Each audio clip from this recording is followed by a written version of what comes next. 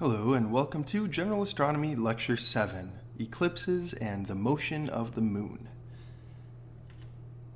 As the Moon orbits Earth, it returns to the same position relative to the Sun in our sky, roughly about every 29.5 days. This time period marks the cycle of lunar phases, in which the Moon's appearance in our sky changes as its relative position to the Sun changes. This 29.5 day period is also the origin of the word month. Think month. So we have phases of the moon, right? And these are all phases we've become familiar with. We've seen them all before, but we might not necessarily know all of the names for them and what they mean. Now, I can't really do much more than list these off, and I'm not going to make you memorize all of these. But the point is, you should just kind of roughly know what's going on for each one. So, I'm just going to go down the list and explain them, and this animated GIF here on the right shows you the entire cycle of lunar phases. So, when the moon is completely dark relative to us, we consider it to be a new moon. That is when the disk that we see is completely in the sun's shadow. We have a waxing crescent moon when the right side is illuminated anywhere between 1 and 49%. So right there, you see it. We get a first quarter moon when the right side is illuminated halfway. So right about there in the GIF, you get your first quarter moon. So when it is on the right side and filling up, you have waxing. Then we get to the waxing gibbous moon, which is when the right side is illuminated anywhere from 50 to 100% essentially. So anywhere in that phase right there. So that is your waxing gibbous moon. So waxing is whenever it's filling up. Then we get to the full moon whenever the disk is completely illuminated. From there, we just start losing some of the illumination. So we have a waning gibbous moon when the left side is illuminated anywhere from 99 down to 51%. So anywhere right about here in the image. Then we get to our third quarter moon when the left side is illuminated halfway, and then waning crescent when we have a crescent moon that's anywhere between 1 and 49% lit, but decreasing. So waxing is a synonym for increasing and gibbous for swollen, whereas waning is a synonym for decreasing. So again, it's just me rapid firing off some terms for you, but this is the general idea. You should at least be relatively familiar with them as we go into our discussions for the rest of the lecture. Alright, well, the easiest way, I think, to understand the lunar phases is with a simple demonstration. Now, I can't do this with you in person, but you can do this yourself. Just take any ball outside on a sunny day. Hold the ball at arm's length to represent the moon, while your head, represents the Earth. Slowly spin counterclockwise so that the ball goes around you the way the moon orbits the Earth. As you turn, you'll see that the ball goes through phases just like the moon does. If you think about what's happening, you realize that the phases of the ball result from just two basic facts. First, half the ball always faces the sun and is illuminated, while the other half faces away from the sun and is dark. As you look at the ball at different positions throughout its orbit around your head, you see different combinations of its bright and dark faces. We see lunar phases for the exact same reason. Half of the moon is always illuminated by the sun, but the amount of this illuminated half that we see here on Earth depends on the moon's position in orbit. So a great demonstration of how this can work. You can do it yourself if you'd like, but this gives you kind of an idea of how this actually operates. So the moon is always half illuminated, but we are just seeing different parts of that illumination. That's what gives us our cycle of the moon's phases. Alright, so this is one of those images where you will be referencing quite often throughout our lectures. This is another one as well that you will have to come back to if you're in my course for some homework, and it again can become a little bit confusing. But let's get into this a bit. So the times given in this figure that you can see are for each phase corresponding to the time Okay, let me start that over. So the times that are given in the figure for each phase correspond to the time each phase is observed when it's highest in the sky. So halfway between rise and set. So, for example, that means that this full moon phase is highest in the sky at midnight when it's here. So that's halfway between rising and setting. So let's get into this a little bit and talk about what this image is actually showing. So the figure shows the relationship between the lunar phase visible from Earth and the position of the moon in its orbit. For example, when the moon is at position A, that is the new moon. So when it's at position A, we see it in roughly the same direction in the sky as the sun. Hence, the dark hemisphere of the moon faces the Earth. This phase, in which the moon is barely visible for a day, is called a new moon. Since a new moon can only be located near the sun in the sky, it rises around sunrise and sets around sunset. Right? So think about that. It's always near the sun. So we will pretty much only see it when it's near the daytime. So it rises around sunrise and sets around sunset. As the moon continues around its orbit from position A, more of its illuminated half becomes exposed to our view. So we're going from A to B, so we are starting to see more and more of the illuminated portion of the sun as we progress. So the result, shown at position B, is a phase called a waxing crescent moon. Waxing, again, is a synonym for increasing. About a week after the new moon, the moon is at position C. For a day, we see then half of the moon's illuminated hemisphere and half of the dark hemisphere. This phase is called a first quarter moon. As seen from Earth, a first quarter moon is 1/4 of the way around the celestial sphere from the sun. It rises, therefore, and sets about 1/4 of an Earth rotation, or 6 hours, after the sun does. So moonrise occurs around noon, and moonset occurs around midnight. And the moon is highest in the sky at about 6 p.m. So that's what you see here. So really take what I'm saying there and try to understand it. Even repeat that couple sentences back to you. It's very important to understand how these things operate. So that is our first quarter moon. About 4 days later, the moon reaches position D in the figure. Still, more of the illuminated hemisphere can be now seen from the Earth, giving us a phase called the waxing gibbous moon, where again, gibbous is a word for swollen. When you look at the moon in this phase, as in the waxing crescent and the first quarter phases, the illuminated part of the moon is toward the west. 2 weeks after a new moon, when the moon stands opposite the sun in the sky, position E in the figure, we see the fully illuminated hemisphere. This phase is called a full moon. Because a full moon is opposite the sun on the celestial sphere, it rises at sunset and sets at sunrise. So it is highest in the sky in the middle of the night, which would be midnight. Over the following 2 weeks, we see less and less of the moon's illuminated hemisphere as it continues along its orbit, and the moon is said to be waning or decreasing. While the moon is waning, its illuminated side is toward the east. The phases are called waning gibbous moon in position F, third quarter moon in position G, which is also sometimes called a last quarter moon, and a waning crescent moon at position H before it returns to that new moon phase at A. A third or last quarter moon appears 1/4 of the way around the celestial sphere from the sun, but on the opposite side from the first quarter moon. Hence, a third quarter moon rises and sets about 1/4 Earth rotation, or again 6 hours before the sun. So moonrise is about midnight and moonset is at about noon.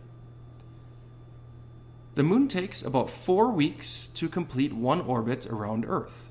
So it likewise takes about 4 weeks for a complete cycle of phases from new moon to full moon and back again to the new moon.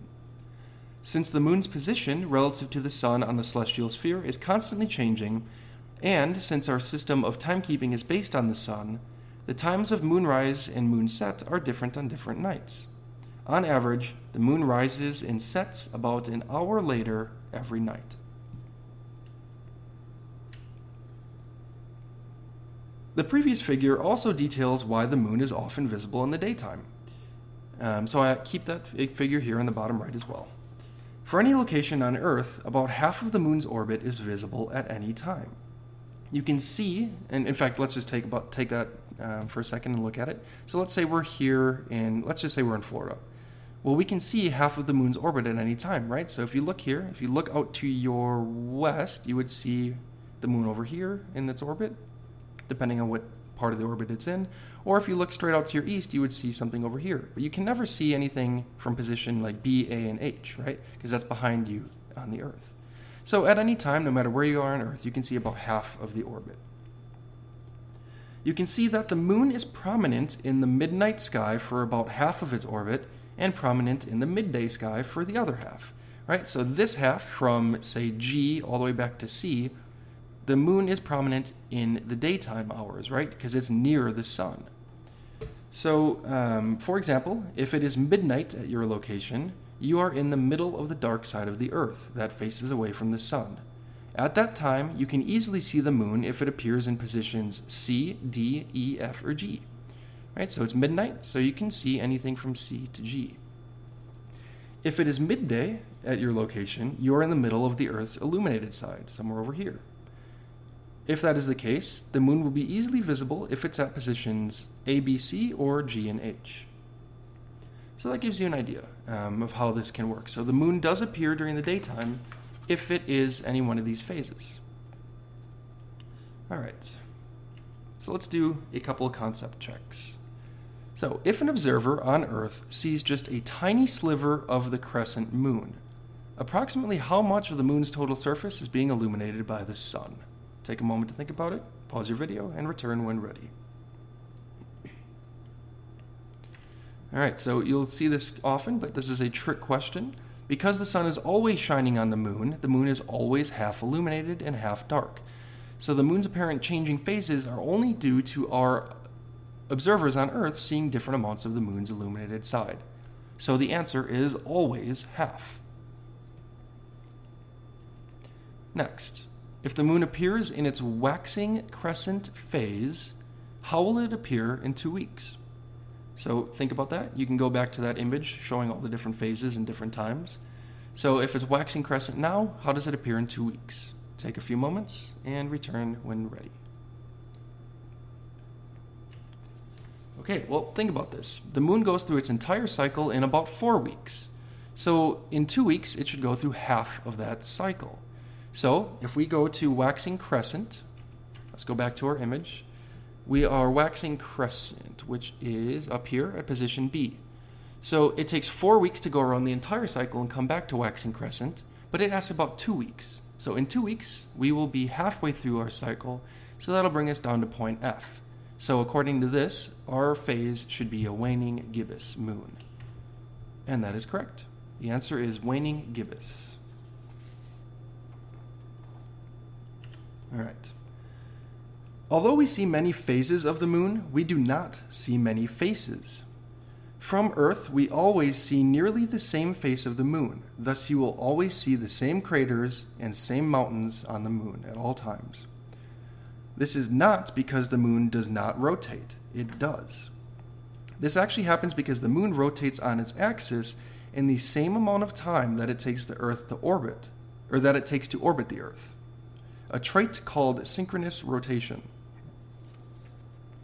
So the moon's synchronous rotation is not a coincidence.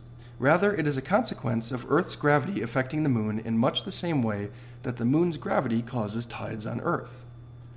So the figure that we have here on the right, the figure shows Earth and the orbiting moon from a vantage point far above the Earth's North Pole. So we're above the North Pole looking down at the Earth. In this figure, 2 craters on the lunar surface have been colored, one in red, one in blue. So there's 2 random craters. Here's a blue one, here's a red one.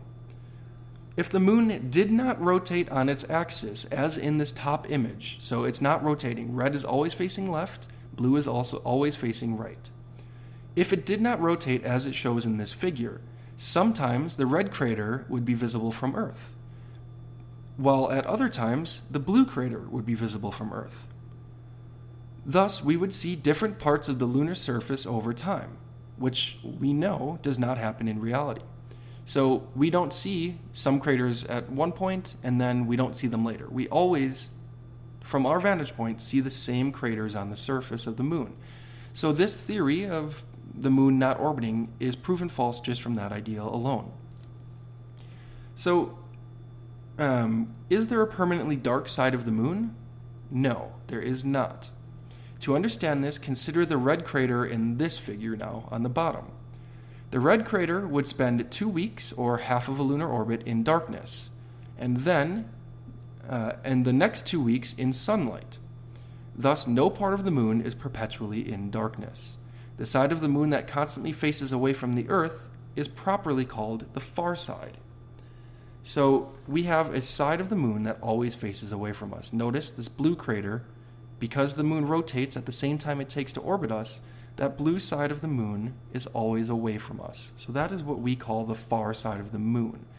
The dark side of the moon is just whatever half is not illuminated, right? So the dark side could be entirely facing us in the new phase or facing completely away from us.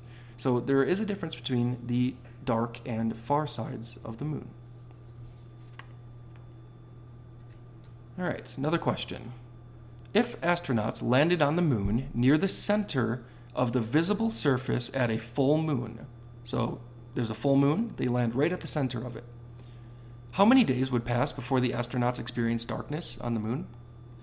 Take a moment, pause your video, and return when ready.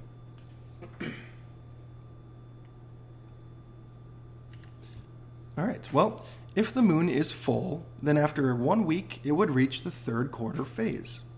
And the point that used to be in the center of the moon's visible surface at full moon would now fall into darkness that would last for roughly 2 weeks. So, if you take a look at the previous slide, here is an example of this happening. Here, pretend the astronauts are this red point. They're at the center of the full moon. Well, it takes 4 weeks to go all the way around the Earth. The moon does.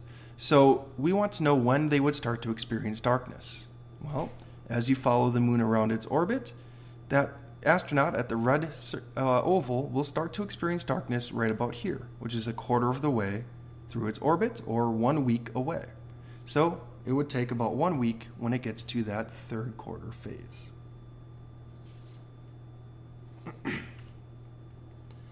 Okay, so the moon and the Earth both cast shadows in sunlight. So occasionally we know that the moon's orbit around Earth can cause events that are much more dramatic.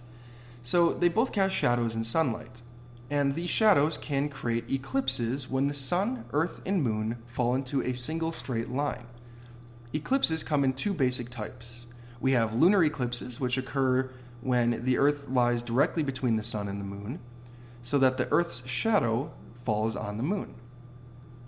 We also have solar eclipses, which occur when the moon lies directly between the sun and the Earth, so that the moon's shadow falls onto the Earth.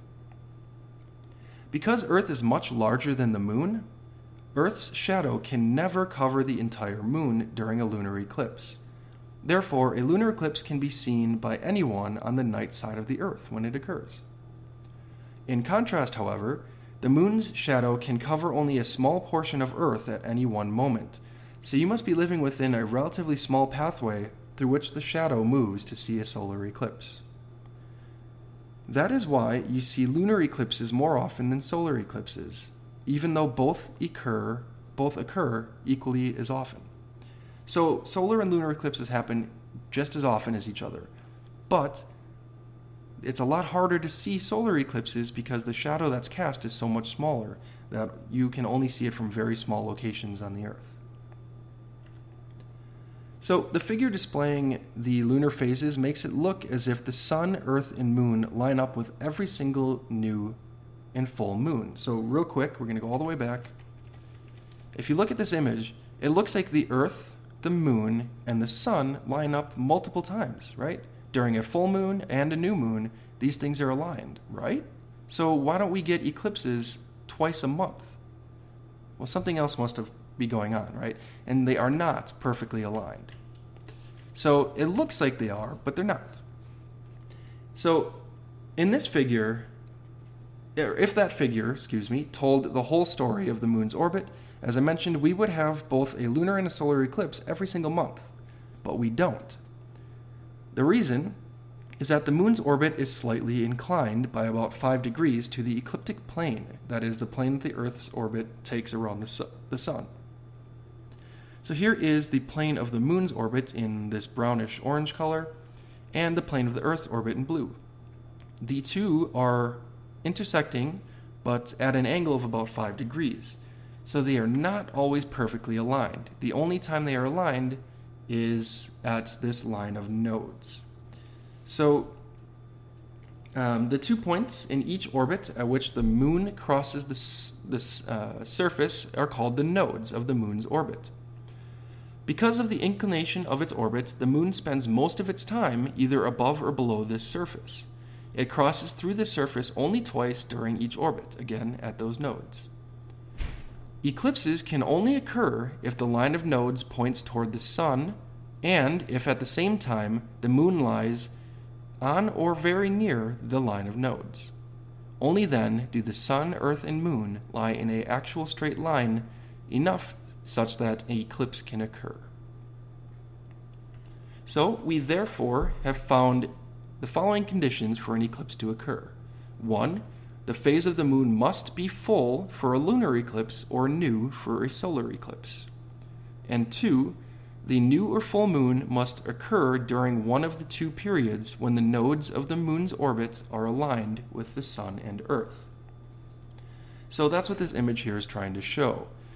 You'll get a solar eclipse when you have a new moon. That means that the moon is directly between the earth and the sun, but only if it is aligned on the line of nodes. Notice that if you move a little bit, well, here the sun, moon, and earth are aligned, but they are at an angle, and so the shadow is actually a little bit below the earth. So we don't actually get a solar eclipse in this case. But on the opposite side of things, we could get a lunar eclipse, right? So in this case, we can see the configuration work as well, right? So this is still a solar eclipse where you get the moon's shadow cast on the earth. And if it's full moon, you can get a lunar eclipse, right? So the earth can cast a shadow on the moon as well. So only when these 2 things occur can you get an actual eclipse, right? So again, even in this image, you can see the sun, moon, and earth are aligned, but because it's at an angle, the moon's shadow might be below the earth, or the earth's shadow might be below the moon, depending on what phase you're in. So this is very important, and this is why eclipses are a lot more rare than you might at first believe. So let's go into a little bit more detail about lunar eclipses and then to follow solar eclipses. The shadow of the moon or earth actually consists of 2 distinct regions, a central region called the umbra, where sunlight is completely blocked, and a surrounding region known as the penumbra, where sunlight is only partially blocked. So this graphic shows you that. So just know that there's an umbra, the darkest region where the sunlight's completely blocked, and the penumbra where you still get some darkening, but not total darkness. A lunar eclipse begins at the moment when the moon's orbit first carries it into Earth's penumbra. After that, we will see one of 3 types of lunar eclipses. If the sun, earth, and moon are nearly perfectly aligned, the moon passes through the Earth's umbra, and we see a total lunar eclipse, like here on the top. So if the moon passes entirely through that darkest region, all of the sunlight's blocked, and we get what we call a total lunar eclipse. And it turns red in color, which we'll talk about in a moment. If the alignment is somewhat less perfect, only part of the full moon passes through the umbra, and we see a partial lunar eclipse. So this graphic shows you that. Maybe only some of the moon will be within the shadow of the earth, so you see a partial blocking of the sunlight on the moon. And then there is a third type. If the moon passes through the Earth's penumbra exclusively, we get a penumbral lunar eclipse.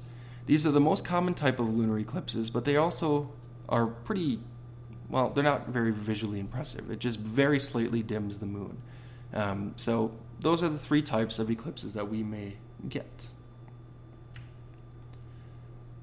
Total lunar eclipses are the most spectacular. The moon becomes dark and eerily red during totality, which is when it is within the umbra, when the moon is entirely engulfed. So totality usually lasts for about an hour, with partial phases before and after.